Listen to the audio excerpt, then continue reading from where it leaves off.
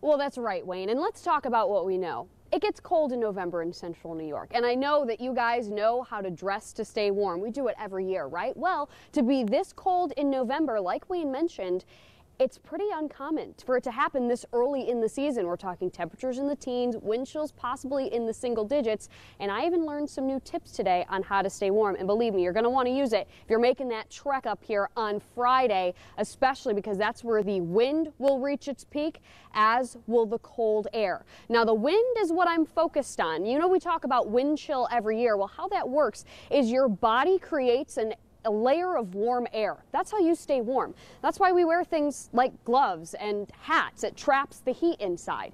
Now, as you're layering up to head to the dome, I'm sure that a lot of you have a go-to. My go-to, I wore it today. It's a skin-tight piece that traps that warmth by your body. Well, I found out today you may want to rethink that option. It's not the best possible solution.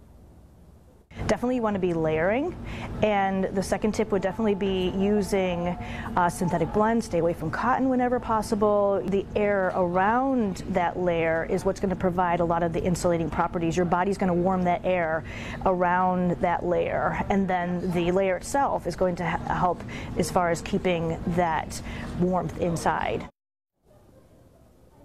So before you reach for the skin-tight spandex that so many of us grab before you head out to the dome, think about maybe a baggier t-shirt, something to trap that warm air close to your body. And as always, we know how hot it can get in the Carrier Dome, regardless of the weather outside. So start thinking about how you're going to take these layers off and where you're going to store them while you sit down for the game. For now, reporting on the Hill, Molly Matop, back to you. I think I would just stay bundled up with everything the whole time. No, not me. I mean, once I'm in the dome, you're right, Molly, I'm ready to just start dripping and sweat unless I need layers. So that's good to think of that in advance. Men Thank you. versus women, I guess, Thank right? you. Coming up on NBC.